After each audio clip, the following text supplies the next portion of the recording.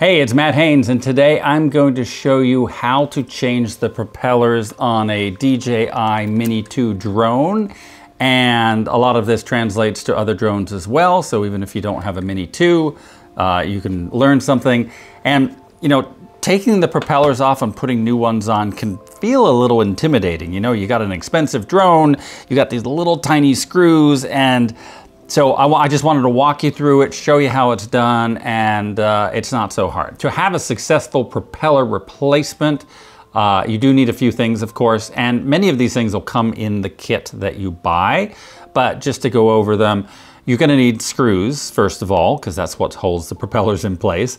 You're going to need a screwdriver. Many of the kits come with a screwdriver that fits, so you know you may not need to go out and get one of your own, but if you do, something like a really small Phillips head screwdriver, the kind you would find in a glasses repair kit maybe, or something a little bigger, that'll work totally fine. You also need the propellers. Now note that the propellers come in two different directions. You have the normal direction and you have the reverse direction, and we'll talk about that in a little bit. And you might also need some Loctite or other thread locking compound if your propellers and the screws didn't come with it already on. Now I know that the DJI screws have it on the end, and so the upgrade I'm doing to Master Air Screw propellers, their screws have it on the end too. You can usually tell because it looks like there's a little bit of blue paint on the end of the screws, and what that does, that keeps those screws from unthreading so that you don't have a disaster in mid-flight when you lose a propeller. You don't want that. The Loctite is optional only if your propeller kit didn't include screws with the Loctite on it. And finally, you need just a little area to keep your screws, and I would recommend having a big table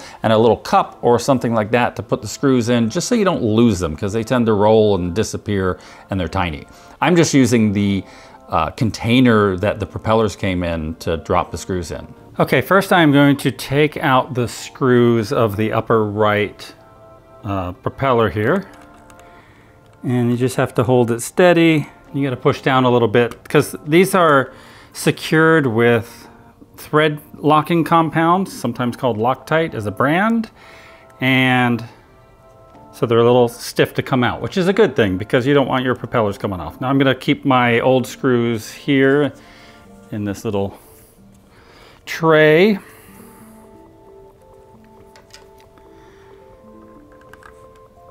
So I just hold the ring of the motor like this, and I put the screwdriver in, and I have to press a little hard, but not too bad. And then I just take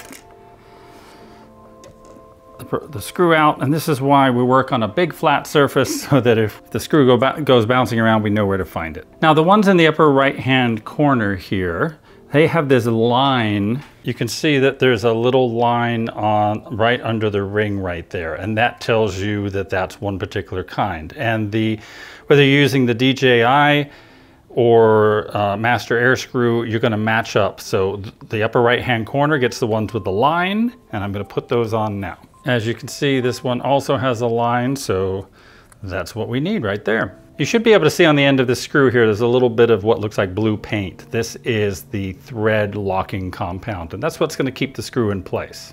Okay, so that line goes on top, and I find it easiest to put the screwdriver in the screw and then line it up with one of the holes. That way it's less fiddly.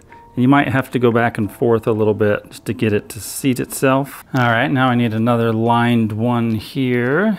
And something to keep in mind, you can reuse the screws, but I don't recommend doing it because the new screws, if you've bought a major brand, the new screws will have the thread locking compound on it. And your old screws won't, or will have a lot less because you've pulled them out already. And so unless you're using more thread locking compound, you're running the risk of things coming loose, and you don't want that. Also, if there's any wear and tear on the screws, you know, they might break. I mean, it's unlikely, but I would just suggest, you know, screws are cheap, just replace them. It's no big deal. Okay, that's one set there. Now I'm gonna do the diagonal because I wanna keep things organized. These are the same kinds of propellers here, the same directional propellers. So again, I'm going to take the screws out of this one. Okay, that's those out. Now we're gonna put the same lined ones in, line on top. Same thing here, I'm gonna put the screwdriver in the screw just to keep it in place. It just helps it guide it, find the hole. And the one thing with the thread locking compound on the end of the screws, oops, it sometimes doesn't feel like it's threading properly because, you know, it's not a pure thread, it's thread with goop on it. So it can feel a little awkward, but you know, just don't jam anything and use common sense. All right, looking sharp so far. Now we're gonna do the opposite direction propellers. Now, one thing that can get maybe a little tricky is the side that has the lines on it. It's easy because the lines go on top, but these propellers don't have lines on them on either side. And then you start to wonder, especially if you're using a different set of propellers, which is the right side up. At least for these master air screw propellers, they have a little brand logo on the tops there, which also helps. But if you're using different brand propellers, that's obviously going to be different for you. Now for the DJI ones, the tops have the little orange stripe on and the bottoms don't. So there's another clue there.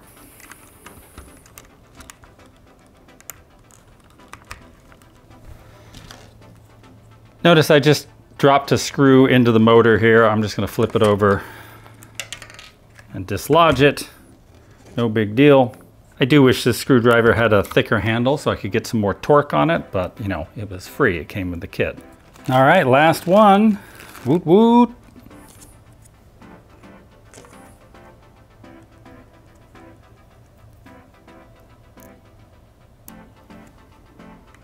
Okay, so I would just visually check to make sure that all of the propellers look like they're on straight. There's not any that are leaning to the left or to the right, something like that.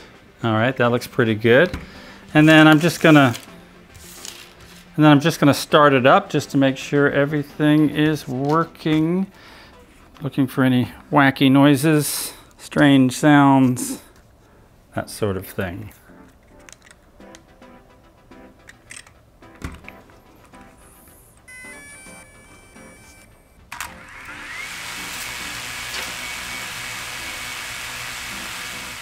After you've flown your drone a couple of times with the new propellers on, I do recommend that you check the screws just to make sure that they're tight, that they're not loosening up, and maybe even check them again a month later, a couple of months later, because you're not using the original propellers that came with the drone anymore, and you want to make sure that, you know, nothing wonky is going on, because you do not want to lose your drone just because a propeller flew off and a screw came loose. Earlier I mentioned that I was upgrading my original propellers on my DJI Mini 2 with some propellers from Master Air Screw. And in fact, I've done a whole review on these propellers. So if you're interested in finding out, are they really an upgrade? Here's the video right here. Click on that and check it out. Because, you know, if you're looking to upgrade or even just change the color, find out if it's worth it.